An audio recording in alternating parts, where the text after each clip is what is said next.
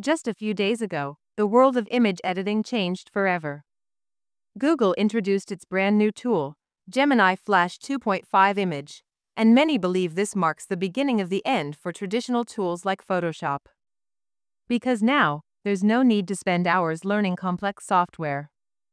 All you have to do is type a simple prompt, and this model will instantly transform your image in exactly the way you imagine. Most importantly, it does so while preserving the consistency of the original photo. For animators and graphic designers, this is a massive boost in productivity.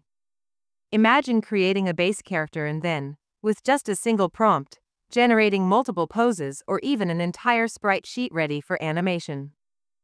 That's the level of power we're talking about. The feature that has captured the most attention, however, is character consistency. This means if you start with a picture of a person or a pet, you can blend it into other images or make small edits without drastically changing the way that character looks. Some users have even combined as many as 13 different photos into one seamless result, but it doesn't stop there. This model also shows a surprising understanding of the real world. For example, if you point to a location on Google Maps and ask what someone would see there, it can generate a realistic photo of that exact spot. Or you can use its sketch tool to build things step by step, like visualizing a complex AWS infrastructure diagram.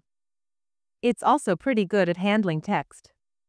That means you can easily design Instagram ads, memes, or social media graphics with very little effort. Of course, it's not perfect yet.